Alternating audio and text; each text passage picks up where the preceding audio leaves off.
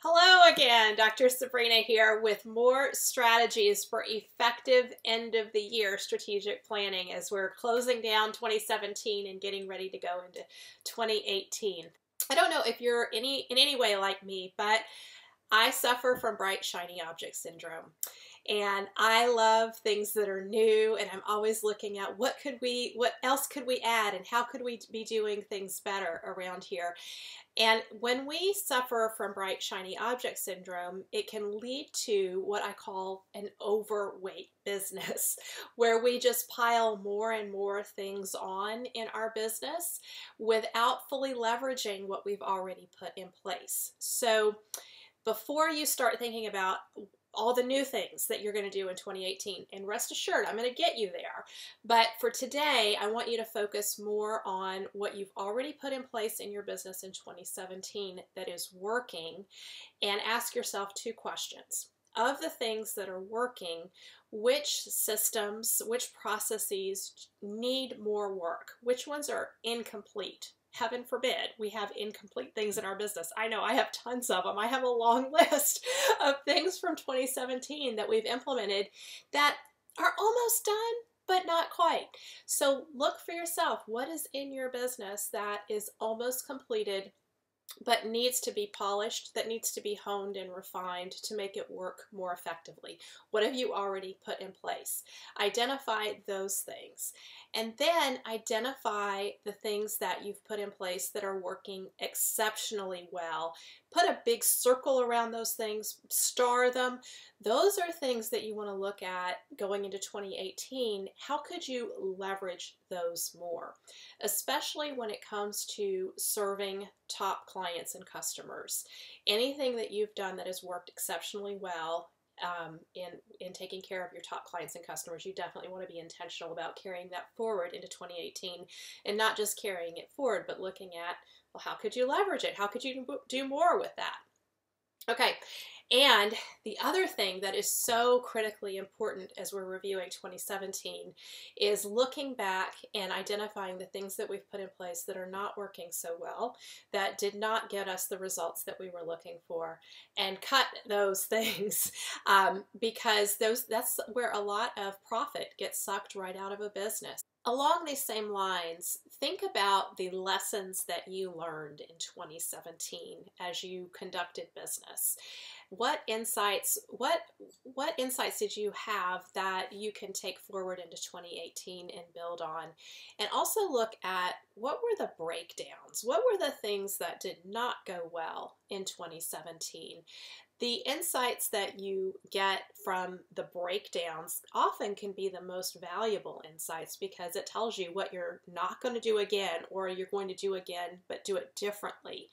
And now I want to teach you a strategy, and this is a higher level strategy, and I typically just share this with clients, but I want to share it here with you as well because I think it's going to be very helpful. You've heard me talk probably extensively about the 80-20 principle and applying it in our business to make our time more and more valuable as we're working on the business, and we're looking at creating $10,000 an hour value with our time. So as you're doing your strategic planning, the 80-20 principle really comes into play, because you need to be aware of who are the top 20% of your clients and customers who are responsible for 80% of the revenue in your business. As you look at what you've done in 2017 that you want to do more of, you need to look at, how did those activities that we did in 2017, how did they impact our top 20% customers and clients? And as you're looking at what you are going to drop and stop doing, you want to make sure it doesn't impact your top 20% first and foremost. But also, what's typically very illuminating is realizing that sometimes we have expenses in our business that don't do anything to serve our top clients and customers, our top 20%. And those are things that you should strongly consider stopping for 2018, because that's impacting your profit in a negative way. So the question that I typically get asked at this point is, Sabrina, well, how do I do this 80-20 calculation?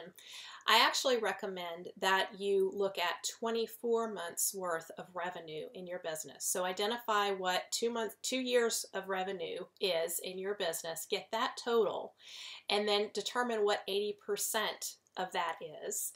Then list out your clients and customers by revenue in descending order. So the customer that has paid you the most over 24 months is at the top of the list, on down to that customer who you might be negative or maybe paid you a penny for something. And that's descending order. So once you've determined what 80% of the total revenue for 24 months is, you just start adding at the top of your list and keep adding the dollars up, the revenue from each individual client and customer, adding that up until you get close to that total that is the 80% of your 24 months worth of revenue. And then you draw a big line and you can quickly see which clients and customers are responsible for the 80% of your revenue in your business. Typically that's going to work out and follow the 80-20 principle, where that will be 20% of your customer base. It's not always a clean calculation, but this at least helps you clearly identify which clients and customers are responsible for 80% of the revenue. You're going to need that as we go forward and look at your strategic planning for 2018, because you want to be particularly mindful of how you're going to serve those top clients and customers better and better. So if you'd like my help turning your business into a highly profitable, great place to work in 2018, fill out a Profit Maximizer application form at profitgift.com.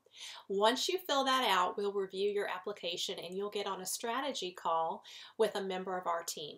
That's it for now. Keep your eyes out for part 3 of my strategies for effective end of the year planning.